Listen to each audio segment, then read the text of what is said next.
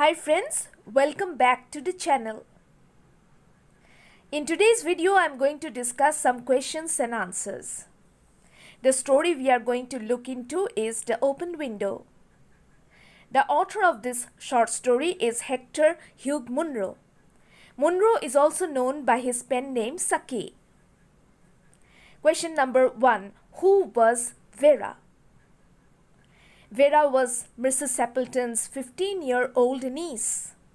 Who was Fenton Nuttall? Fenton was a man who was suffering from a nervous disorder. What had Fenton Nuttall brought with him? Fenton Nuttall had brought a letter of introduction from his sister. Why had Fenton come to this rural area? Fenton had come to this area in the hope of getting some mental peace. What did Mrs. Appleton tell Nuttall when she met him for the first time? Mrs. Appleton apologized to Nuttall for having kept him waiting. How many people had gone out for the shooting? Mrs. Appleton's husband, her two young brothers, and the family dog had gone out for the shooting. What kind of dog did the Appletons own? The Appletons owned a little brown spaniel. What did Mrs. Appleton ask Fenton not to mind? Mrs. Appleton asked Nuttall not to mind the open window.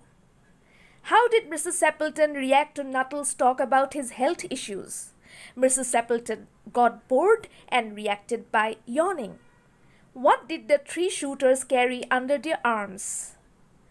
Each of the three shooters carried a gun under his arm. Name the two things that Fenton grabbed before running out of the house. Fenton grabbed his stick and hat before running out of the house. What was Vera specially good at doing? Vera was specially good at creating fantastic stories within a very short time. Thanks for watching.